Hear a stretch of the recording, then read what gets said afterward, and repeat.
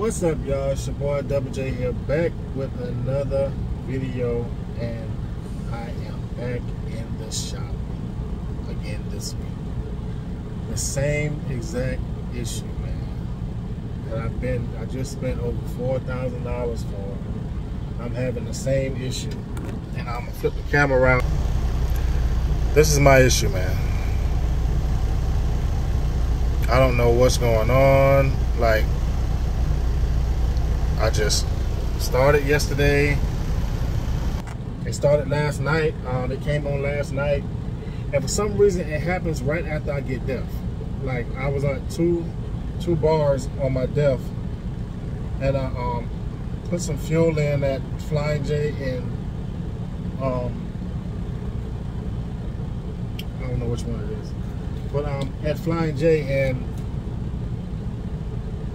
about 100 miles up the road, probably about 150, 200 miles from the Flying J, it started doing that. My check engine light came on and it started flashing and derated me down to 25%, and I can only go 55 miles an hour. But I pulled over last night and I cut the truck off, and I hooked my tool up to it and reset it, the light, and it went away. So then I drove like I was like 15 miles away from the Petro, Rifine, Virginia Petro. So I went there and parked for the night. I didn't run the truck at all that last night, and I woke up this morning and it still wasn't on. It still wasn't flashing. So I got on the road and started see down the road. I got about 100 miles up the road and it started flashing again, and then it derated me down to, last night it didn't derate, but today it derated down to 25%, and I can only go 55 miles an hour. So I made it here to the Excel here in Roanoke, Virginia. I had to drive 30 miles, well actually 59 miles, doing 55 miles an hour, man. But I would do that versus getting towed again and paying that tow bill again. So I'm here, and they say they can possibly get me in after lunch. So it's 1 o'clock now. So hopefully they'll be coming to get me soon. But let me turn the truck off a little bit. Coming to get me soon, and they can see what's going on, and I can get up out of here, man. Cause I'm headed to Texas. Got to be in Texas in 2 days, and I'm still, what, 1,500 miles away. So I have to do some serious riding tonight and tomorrow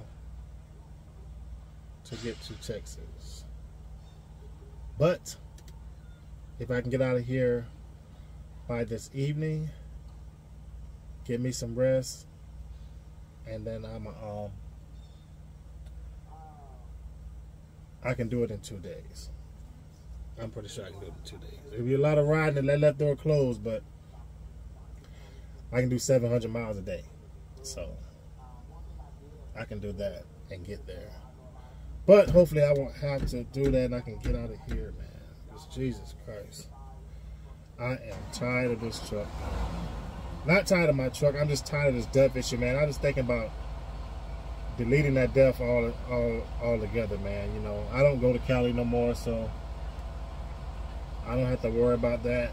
And I'm just thinking about taking that DEF off, man. Because other than that, my truck runs perfect, man. So I'm just thinking about getting my DEF deleted and not dealing with this no more, man. Because this shit is made to keep you in the shop, man. I'm convinced this shit is made to keep you in the shop. It doesn't serve. I mean, I don't know the purpose that it serves to protect the ecosystem, but what the fuck ever. But you know, I can't keep being in the shop. Like I said, I just spent over $4,000 last week. Got my truck out of the shop today's been a week. I got out last Tuesday. Today has been a full week. I got out today around the same time, man, and it had me down for a week last time. I hope it can just get me out the shop today, man. But I will update y'all and let y'all know what's going on, man, once they tell me what's the problem, man. Like I said, the last time they put a death awning on, kit on my truck, saying that would prevent this from happening. And now I'm back in the shop again.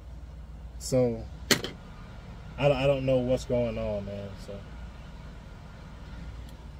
we're going to see. So I'll let y'all know what's going on after I get out the shop, man. Peace out.